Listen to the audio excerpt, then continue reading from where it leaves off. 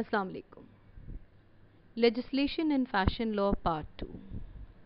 This is in continuation to the one that we have already discussed. In Part 1, what I have discussed with you all was Introduction to Legislation and History of Fashion Law. Today we will further discuss the legal framework of fashion law in the modern world. With modernization and advancement in technology and industrialization, fashion law has taken a new phase. Now fashion law is a legal field having issues that arise throughout the life of an article of clothing or fashion accessory. Fundamental issues in fashion law include intellectual property, business and finance with subcategories ranging from employment and labor law to real estate, international trade and government regulation including questions of safety and sustainability, dress codes and religious apparels, consumer culture, privacy and wearable tech and civil rights, textile production, modeling, media, cosmetics, and perfume industries. Intellectual property protection.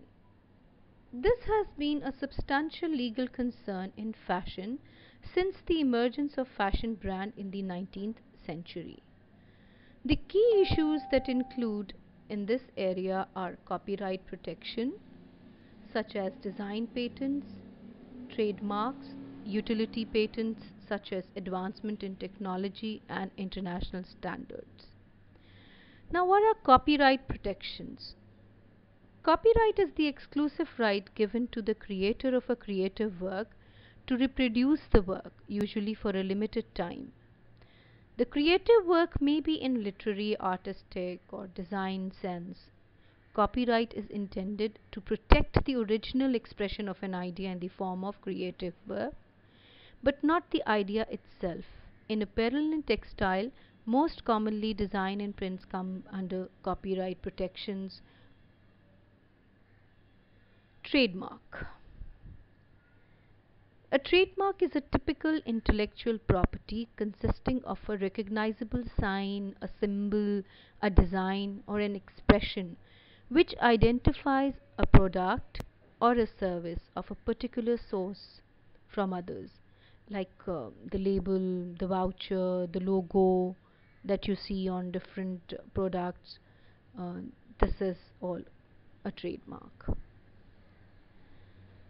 Then, what are patents? A utility patent or a patent is a form of intellectual property that gives its owner the legal right to exclude others from making the same object, and that this is also for a limited period of time. A prominent related issue has been cultural appropriation, such as the use of Native American or religious designs by commercial fashion brands, like some um some cultures, they dislike of production of their products and their designs. They ask for a legal protection. Likewise, we face this um, issue in our religious uh, area, because you have multiple times seen that Quranic ayats or the name of Allah has been printed on some brands clothes or shoes, and we as Muslims do convey our discomfort and our retaliation to this kind of thing.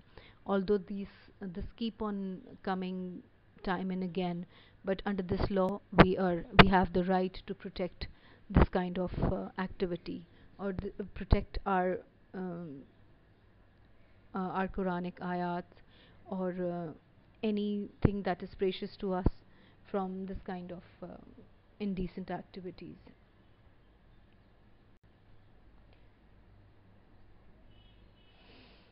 Financial and corporate structure. Fashion law encompasses issues relevant to starting and funding a business, such as private equity investment, factoring, public offering by fashion brands, Private equity uh, Private equity refers to an investment fund generally organized as limited partnership. Factoring is a financial transaction or any type of account receivable in in the form of invoice to a third party. It may be called a factor or a discount also. Manufacturing. Legal issues in the production of clothing and accessories include work safety and other labor practices, garment district zoning, and source indictions. Occupational safety and health, as commonly referred to health and safety, occupational health and safety, or occupational safety is a multidisciplinary field with the safety, health, and welfare of people at work. The goal of an occupational safety and health program is to foster a safe and a healthy environment which may protect workers, co-workers, family members, employers, customers, and many others who might be affected by the workplace environment. Then we have source indications. It is a geographical indication. It is a sign used on the product that have a specific geographical origin and possess a quality or a reputation that are due to that origin. That means that we have to give the origin of that product, the geographical origin of that product. This also legal law. Marketing. Legal issues addressed in connection with marketing include label requirements, licensing, and deceptive advertising. Now, are going to discuss what are label requirements. Garment labeling isn't new in clothing production, but it is something that is considered very important. It is important to ensure that you adhere to a local regulation and law such as those handed down by the Federal Trade Commission. Not only does a label establish your clothing brand or identity, but it also gives instructions that help the customers best care for the garment after they purchase it. Clothing label is so important, in fact, that consumers protection agencies in the United States, Canada, and abroad have stringent care labeling code requirements. In addition, independent organizations such as International Organization for Standardization, which we very lovingly call ISO, have their own labeling requirement that companies must follow if they wish to receive certification. While the garment label requirements of different countries are similar in that these regulations are all in place for consumers' protection purposes, there are some important differences between these requirements that you'll need to know if you want to sell clothing or a household textile internationally. A simple tag on the inside center area of the garment, which might indicate the country of the country in which the product is made, simply won't cut it, but will help you to navigate the complex legal framework surrounding the garment's care information. That means that only the name of the country in which the garment is made is not important. In fact, you need to tell more about the product, how it is to be washed, at what temperature it is to be washed, what detergents can be used on it, what is the size of the garment, what is the percentage of the fiber used in it, like when we talk about cotton polyester blend, how much polyester, how much cotton, that must also be indicated. And as in Wool Labeling Act, according to the Wool Labeling Act, if the wool used in the product is a virgin wool, or if it's reused or recycled, whatever, according to that labeling act, that should be mentioned on the product. Now, deceptive advertising. Deceptive advertising is false advertising. It is used. It is the use of false, misleading, or unproven information to advertise products to consumers. Consumers' ability to distinguish false advertisement is affected by their emotions. People with positive emotions are more sensitive to false advertisements. The advertising frequently does not disclose its source. So, this is also a legal concern. Retail. Legal issues connected with retail environment include consumers' data privacy, security and credit card information, discrimination based on racial profiling, and real estate leasing and ownership. Now, as a very important legal framework is the consumer data privacy and the security of the credit card information, which we are very familiar with the e-commerce industries flourishing due to various reasons, of which nowadays the most recent one is the COVID-19. So more and more people are buying through online sites. So this this act or this law gives security to those using credit card for this purpose. Then discrimination based on racial profiling. It is the act of suspecting or targeting a person or a certain race on the basis of observed or unassumed characteristics or behavior. It may be due to their belonging to a religious or an ethnic group, and this target in nowadays we can see again. I would state this is more towards Muslims. It is they are very commonly targeted due to their religious backgrounds. So under this law, we can again uh, again fight for our um, fight for our right.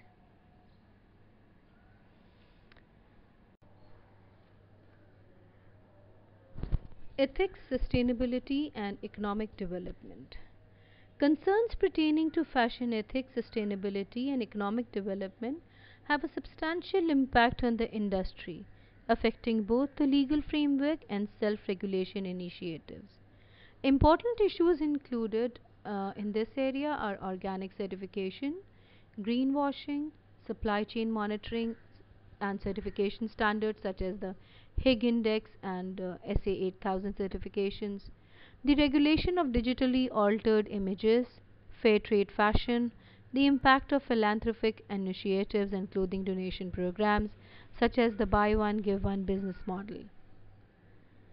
Now, in the organic certification area, this comes under the production of the crop, basically, and the the silent features of this standardization is that land must have no prohibited substances applied to it for at least 3 years before the harvest of an organic crop. Then the soil and the fertility crop and nutrients will be managed through tillage and cultivation practices. The crop pests, the weeds, and the disease will be controlled primarily through managed practices including physical, mechanical, and biological controls. Operations must use organic seeds. The use of genetic engineering, ionization, radiation, and sewage plug is prohibited. Now, these are some main features which cover the organic certification. Then, what is greenwashing? Actually, greenwashing is a process of a false impression of providing misleading information about how a product or a company is more environmentally friendly or it's more environmentally sound. Greenwashing is considered as a disease. It is considered as a deceptive practice, or it is used to deceive consumers into believing that the company's products are environmentally friendly. The supply chain monitoring and the standardization certification we will discuss in detail uh, in coming up slides. The regulation of digital altered image. Now, in this era of social media age, it is a standard practice for photographers and digital media production specialists to correct perceived flaws in the appearance of models using softwares to tools like Photoshop's model skin tones are highlighted, wrinkles and blemishes are removed to make them look younger, and their body size and shapes are altered to reflect prevailing norms. So this practice also comes under the legal framework, because due to this image created of a zero size body, or you can say a beautiful color tone, people are moving towards practices which are not safe for them, like they go on diets, and then they go on diets, no diet plans, like where they are not eating anything, and they suffer from anorexia and bulimia, which are psychological problems related to eating disorders.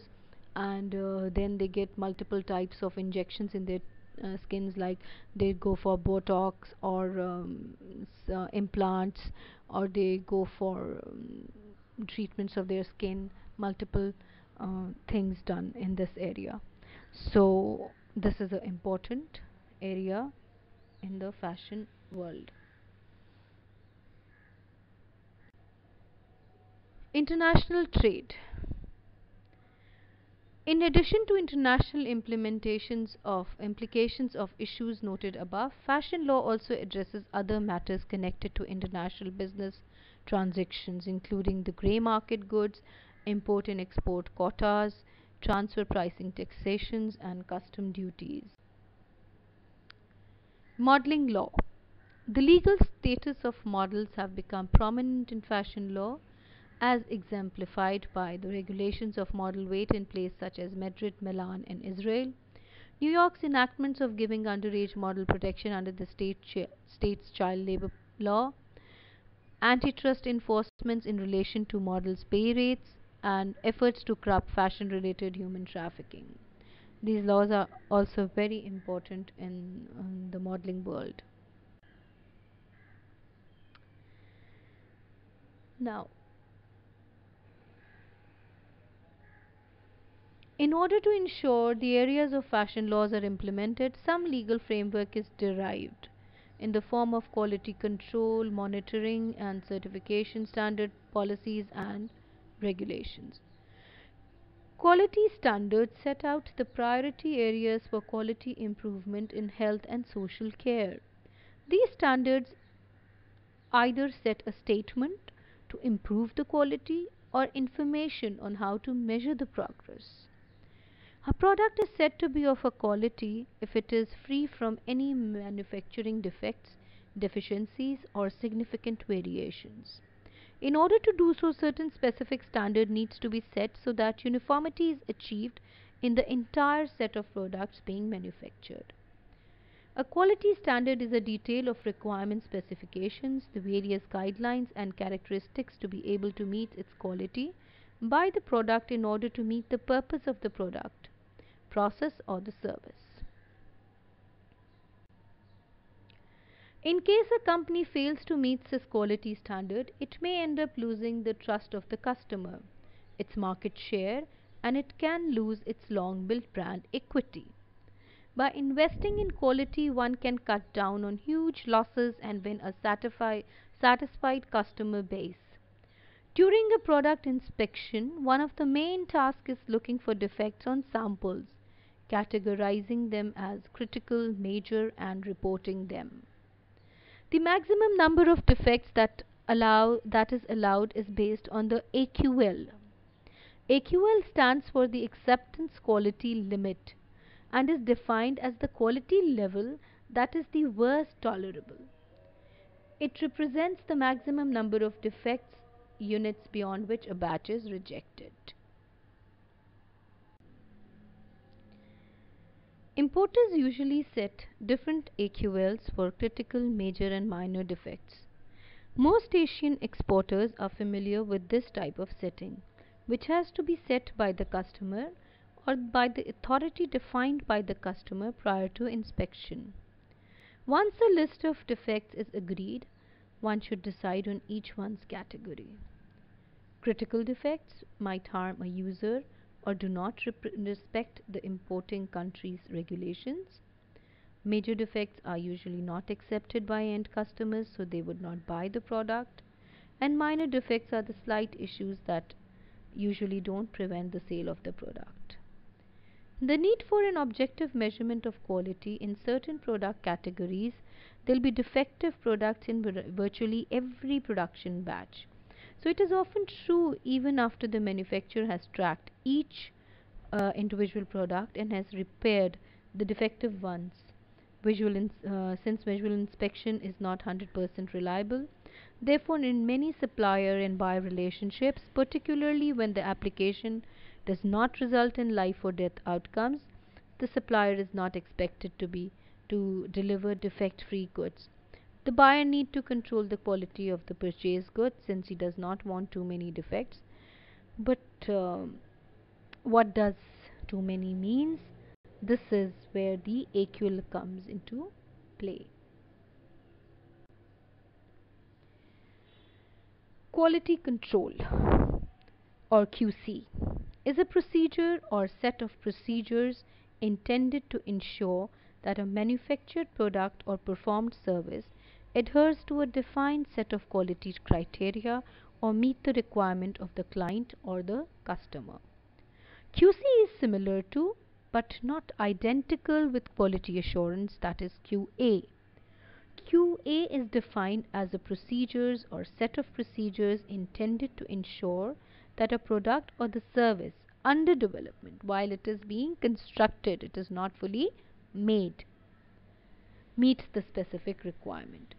QA is sometimes expressed together with QC, as in the single expression of quality assurance and quality control, QA and QC. Professional certifications. In order to implement an effective QC program, an enterprise must first decide which specific standards the product or the service must meet. Then the extent of QC actions must be determined. The QC process must be ongoing to ensure that remedial efforts, if required, have produced satisfactory results and to immediately detect reoccurrences or new instances of trouble. So, professional certification can be found in almost every industry today. In finance, it is the CPA; project management, it is PMI; supply chain management, APICS; information technology, ITIL; business process management, ABPMP, etc. are few to list from a wide range of professions that have voluntary or mandatory certifications. Certification has found its way into almost every industry for a reason. It helps advance the profession. Certification helps employers evaluate potential new hires, analyze job performances, evaluate employees, select contractors, market services, and motivate employees to enhance their skills and knowledge. Certificate holders also benefit from this. Certification gives recognition of competency, shows commitment to the profession, and helps with job advancements. There has been an explosive growth in professional certifications.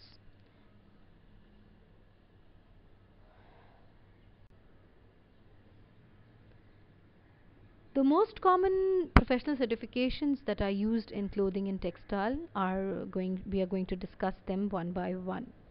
On in this slide you can see the Asthma and Allergy Foundation of America. It is the AAFA. Physicians recommend avoidance of household allergens for those with allergies and asthma. Choosing asthma and allergy friendly certified products are part of an overall allergen reduction plan in the home. Quality and safety testing indicates that the product will withstand the care code outlined by the Asthma and Allergy Foundation of America. The product has been scientifically tested by allergy standard limits. This is usually used in the bedding product certified with asthma and allergy friendly tells you that the outer fabric acts as an effective allergen barrier. It has been manufactured from material that do not contain chemicals and allergens known to affect asthma and allergies. If under normal condition of use and if specific care guidelines are followed, this product will not accumulate high levels of household allergens. Then we have the SA 8000. It is an international certification standard that encourages organizations to develop, maintain, and apply social acceptable practices in the workplace. It was created in 1989 by Social Accountability International SAI, an affiliate of the Council of Economic Priorities. It can be applied to any company of any size anywhere in the world.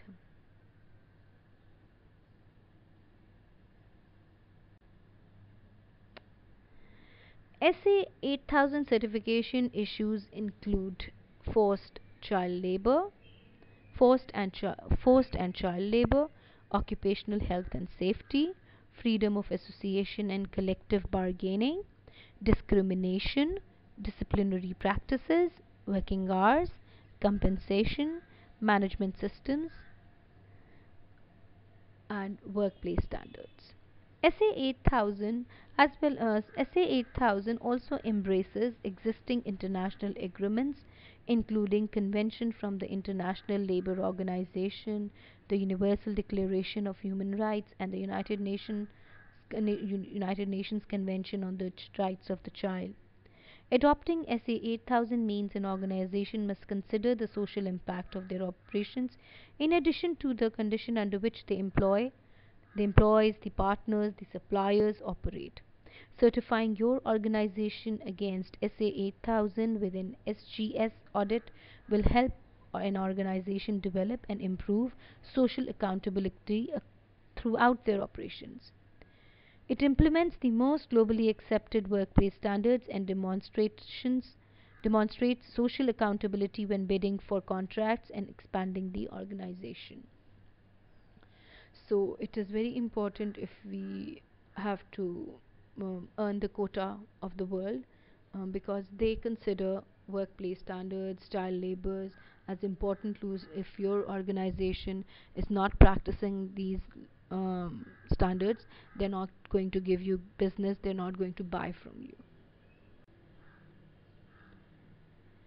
OIK Text Standard 100. It is an independent testing and certification system for textile products from all stages of production, that is fiber, yarn, fabric, ready to use end products, including accessories. The label Confidence in Textile of the product related Oikotex Standard 100, it means the textile is tested for harmful substances and the certification is provided to it. It's supplemented by the certification of environmental friendly productions facilities according to Oikotex Standard 1000 and by the product label Oikotex Standard 100 plus for product tested for harmful substances from environmentally friendly production. It was developed in 1992. Oikotex Standard 100 is an independent testing and certification system for textile raw materials, intermediate and end products at all stages of production. Example of eligible item for certification are raw and dyed finished yarns, raw and dyed finished fabrics, nets, ready-made articles, all types of clothing, domestic, household textiles, bed linen, terry cloth items, textile toys, and anything and everything that comes under this under textile brand name or textile name. The criteria testing for harmful substances include illegal substances, legally regulated substances, known harmful but not legally regulated chemicals, parameters for healthcare. In their entirety, the requirement clearly exceeds existing national legislation. Laboratory tests and product classes. Oikotex testing for harmful substances always focus on the actual use of the textile. The more intensive the skin contact of a product, the stricter the human ecological requirement to be met. According to this, there are four product classes. Product 1 class, textile item for babies and toddlers up to 3 years, like their clothing, their toys, their bed linens, their terry cloth items, etc. Product 2 class are textiles used to close to the skin, that are the underwears, the bed linens, the t-shirts, etc. Product 3 classes include textiles used away from the skin, that are the jackets, the coats, the belts, the shoes, the bags, etc. Then product class 4 are the furnishing materials, that is curtains, tablecloths, upholstery material, etc. Certification. The requirement for a certification of textile product according to Oikotex 100 is that all components of an item have to comply with the criteria without any exception, which means in addition to the outer material, also the sewing thread, the lining, the print, all, as well as the non-textile accessories such as the buttons, the zip fasteners, the rivets, all are certified under this certification.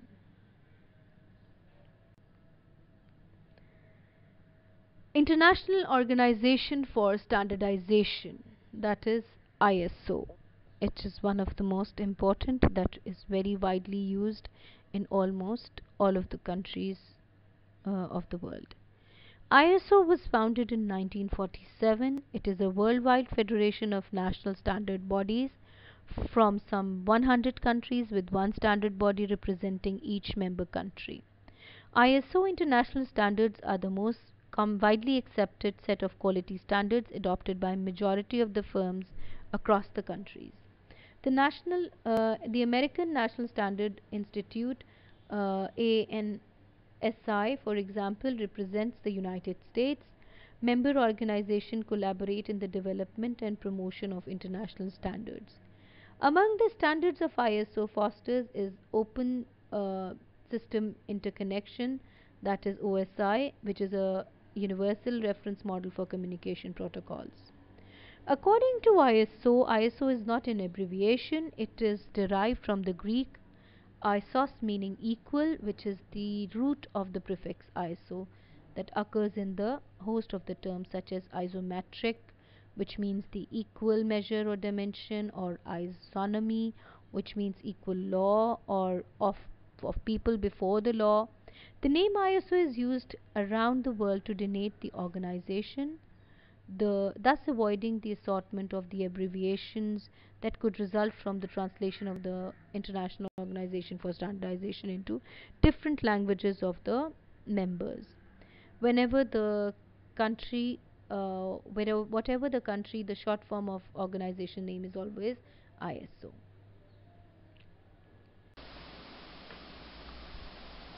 Then we have another one, that is the Fair Labor Association.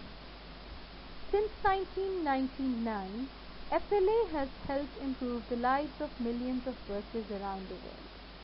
As a collaborative effort of socially responsible companies, colleges and universities, and civil society organizations, FLA creates lasting solutions to abusive labor practices by offering tools and resources to companies, delivering training to factory workers and management, conducting due diligence through independent assessments, and advocating for greater accountability and transparency from companies, manufacturers, factories, and others involved in the global supply chain.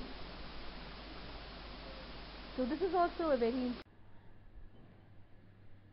Worldwide Responsible Accredited Production, RAP.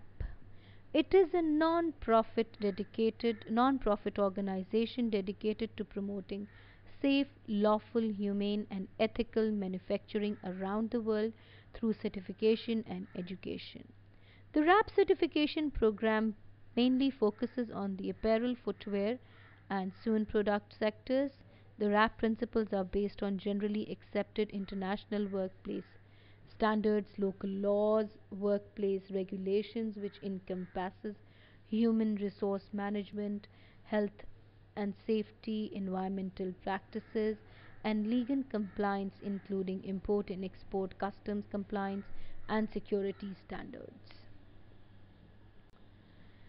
The areas covered by this certification are compliance with law and workplace regulation, prohibition of forced labor, prohibition of child labor, prohibition of harassment or abuse, compensation and benefits, hours of work, prohibition of discrimination, health and safety, freedom of association and collective bargaining, environment, customs compliances, security.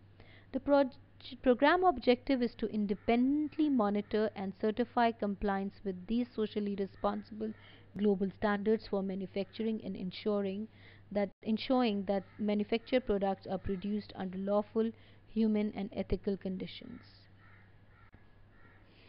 Sustainable measures for sustainable future. We have to make the world sustainable for our future generations. So when we think of the world's most polluting industry, we tend to focus on culprits like oil and gas. In United States, the Environmental Protection Agency takes an active role in regulating industries that the government deems dangerous to the environment, including the agriculture, oil and gas, transportation, electric utilities, and construction. But why not the $1.4 trillion global fashion sector, which is responsible for an estimated 8% of global greenhouse gas emissions? No doubt, part of the reason is that the scale of the industry's environmental footprint is relatively a new problem. When the EPA was established in 1970, the global fashion industry was far smaller than it is today. Fast fashion didn't yet exist, but as brands focused on making clothes as inexpensively as possible, effective transforming clothes into disposable objects, the sectors ballooned. In the industry, so it is not that everything is taking in action into one place.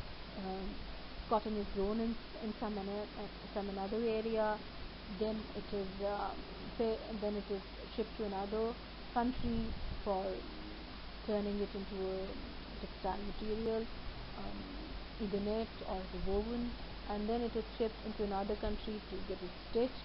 Wherever they find the labor at a cheaper cost, they take their work over there, and finally it is distributed throughout the world. In 2000, it was estimated that 5 billion units of apparel were manufactured worldwide. By 2015, that has doubled to 100 billion. There are new business models like clothing rentals and online second-hand markets that aim to cut down the total number of clothes manufactured every year. These brands, there are brands that have been producing conscious goods for years, like Eileen Fisher and Patagonia, and some startups have attempted to regulate themselves, like Everlane decision to replace all new plastics in its supply chain with recycled plastic, and Allbirds' decision to impose a carbon tax on itself. The company is actually imposed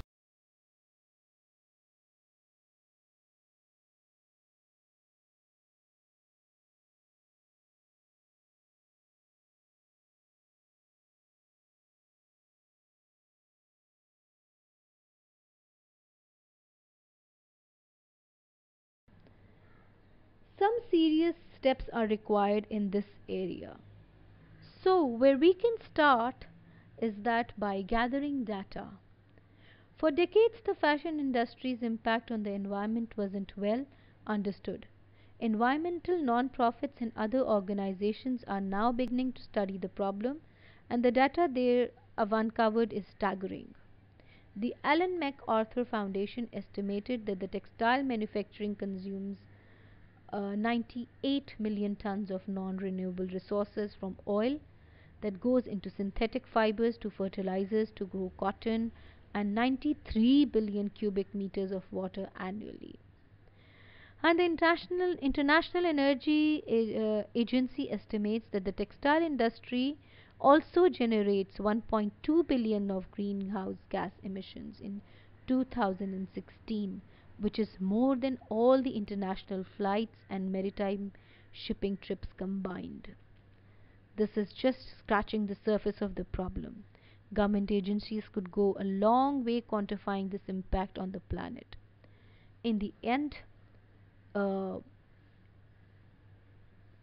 governments have the incentives to do this because it will fall on nations to clean up the mess that companies create, from paying for recovering tax from natural disasters caused by climatical change to cleaning up the toxic chemicals in waterways from the textile dyes and all those textile chemicals used in the finishing processes.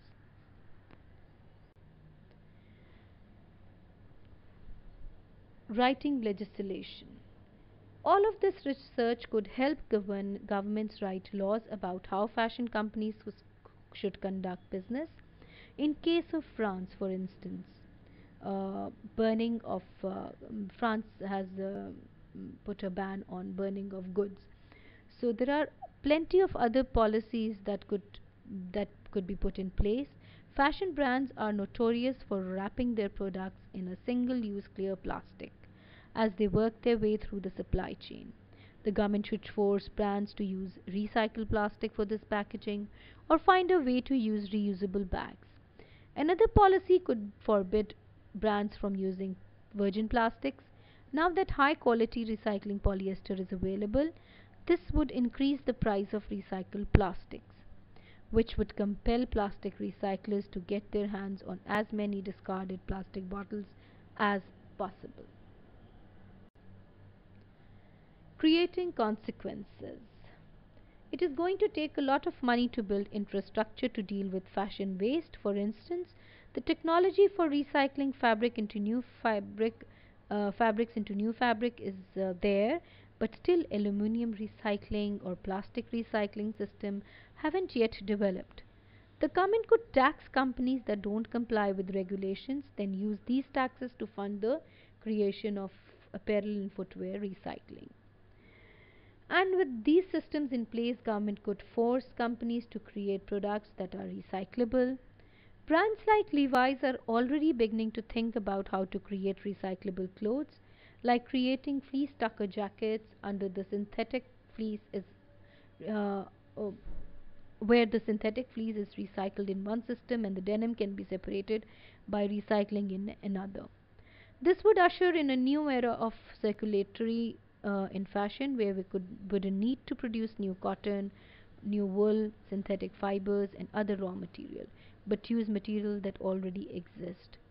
This would dramatically reduce carbon emissions since the majority of emissions are generated early in the supply chain from the resourcing of raw material. France is well known for fashion capital and fashion sector in the second most profitable sector in the nations after aeronautics. And its initial efforts to address fashion pollution problem within the government are laudable.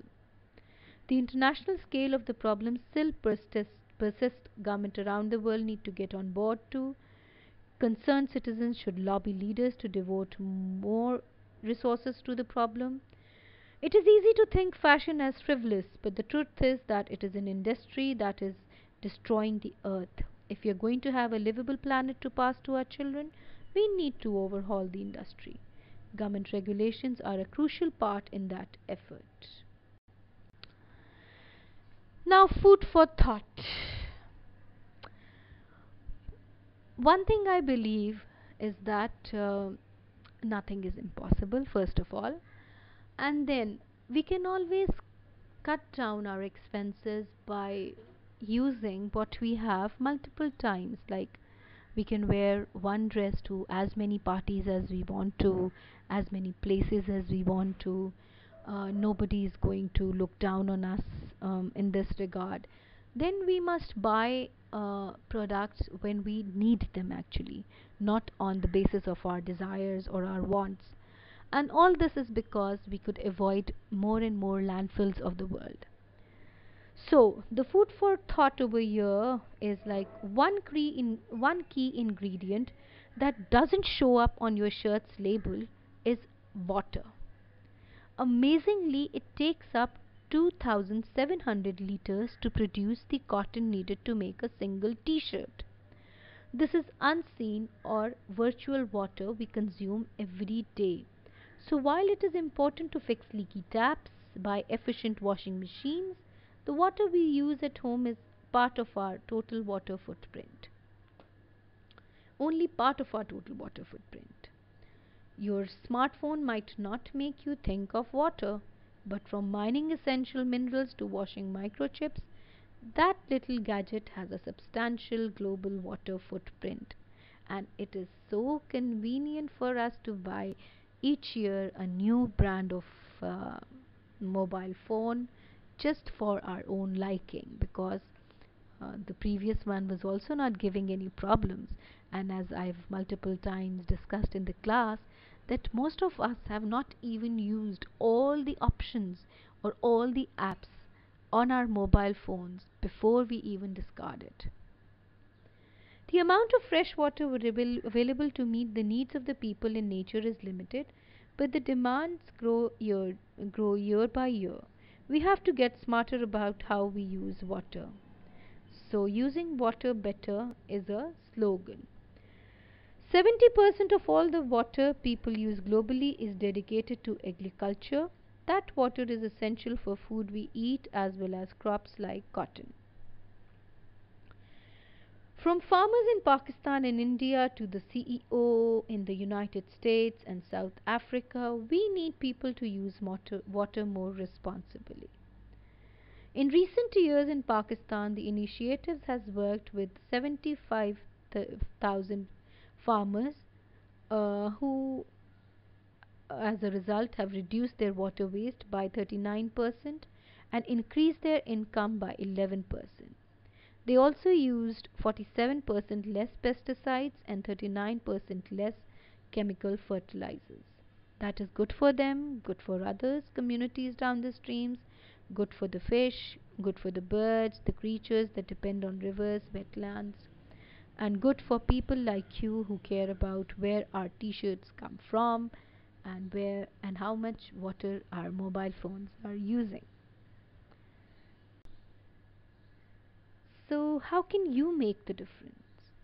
It takes a lot of energy to grow, manufacture, and transport that cotton t shirt, but did you know that most energy goes into caring for it? One load of washing uses 40 gallons of water. One load of drying uses 5 times more energy than washing. In fact, skipping the ironing and drying of your t shirt saves a third of its carbon footprint. Whether it is reducing water waste, saving energy, or being conscious consumers, small actions can make big difference. Think about ways that you could save energy and water. I cannot alone change the world, but I can cast a stone across the waters to create many ripples. This was said by Mother Teresa, and I know that you all can do it. Thank you. God bless you.